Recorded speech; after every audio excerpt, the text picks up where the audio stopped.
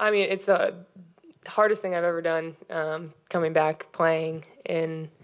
just doing what I needed to do this season. I think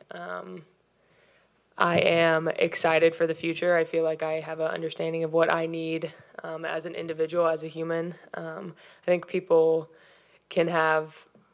they have a limited view of what we go through as players, and they see what they see, and it's easy to criticize or say,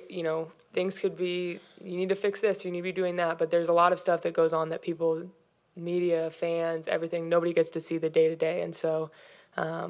having that support is really important going forward, and I'm excited for this off season and then to come back next year be better.